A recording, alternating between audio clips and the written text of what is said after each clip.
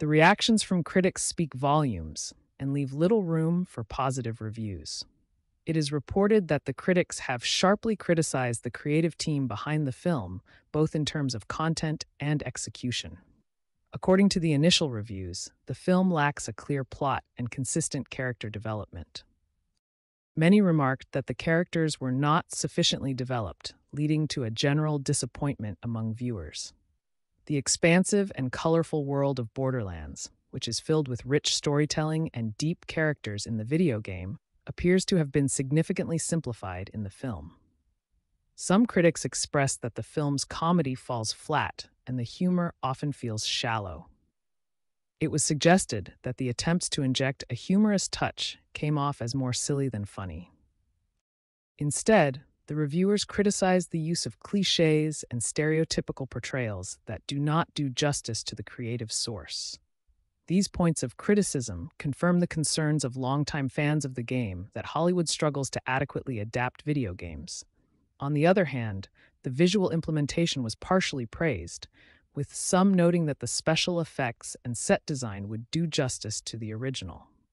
Nevertheless, it seems that technical aspects alone were insufficient to effectively convey the complex story and captivating characters of the game in a film format.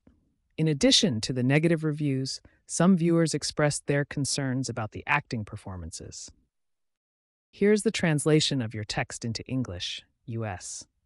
While the cast appeared promising, many were disappointed that the performers didn't fully shine in their roles.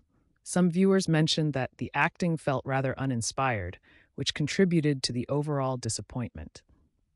It remains to be seen how the wider public will react to the film and whether the initial criticisms will change in the course of the screenings and sales. The dream of many fans for a successful cinematic adaptation of the game seems to have been dashed, at least for now.